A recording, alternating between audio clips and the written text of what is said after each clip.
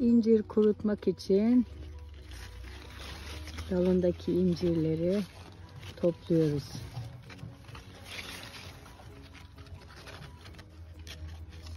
Bu şekilde.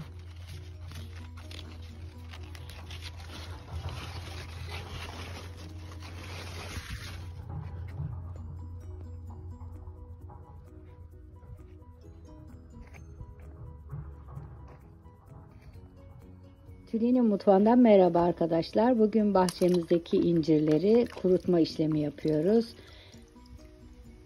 Potasyum karbonatlı zeytinyağlı suya daldırıyoruz. Üzüm kurutur gibi.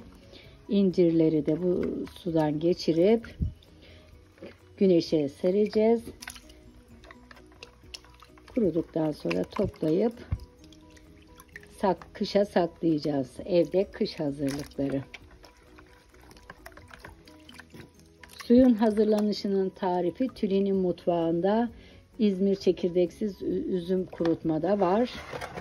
Oradan su miktarını ve potasyum miktarını anlayabilirsiniz. Potasyum karbonatlı suya daldırılan incirlerimiz şimdi güneşe seriliyor. Bu şekilde 10 günde kuruyacaktır.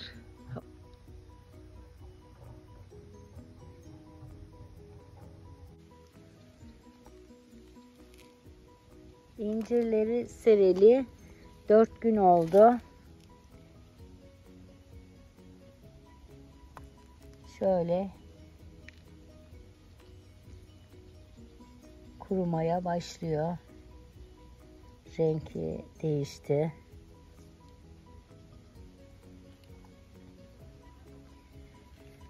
Bu şekilde her gün şöyle değiştiriyorum yönünü. Alt üst ediyorum.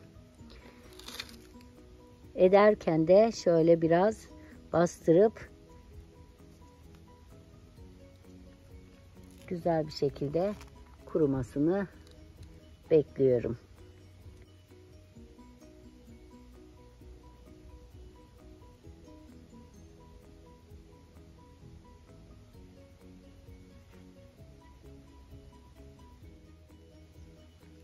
İncirler 10 günde bu şekilde kurudu. Şimdi bunları toplayacağım.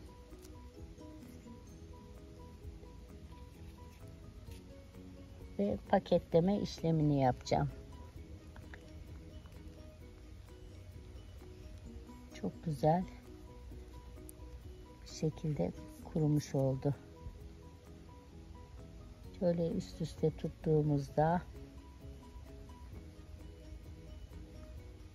tam kışlık incir kurusu.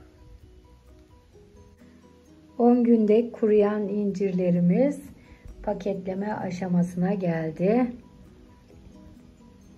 Şimdi saklamak için incirleri saklama kutusuna yerleştireceğim.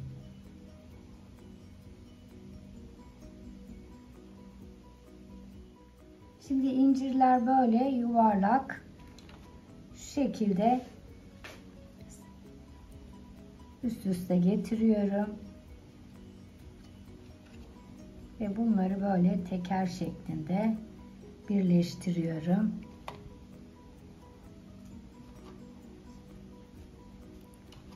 Birbirine de şöyle değecek şekilde bastırıyorum. Böyle sıralıyorum. Bu şekilde bütün incirleri aldığı kadar böyle bir kutunun içerisine yerleştireceğim.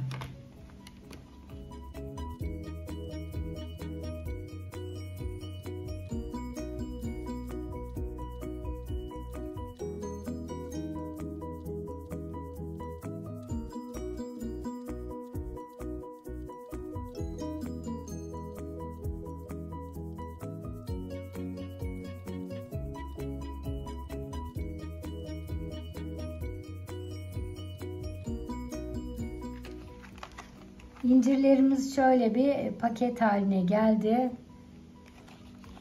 Ve bunu şöyle kapağını da kapatacağım. Bu şekilde ben derin dondurucuya koyacağım. İsterseniz rutubetli, nemli bir yerde değilseniz böylece de kışa saklayabilirsiniz.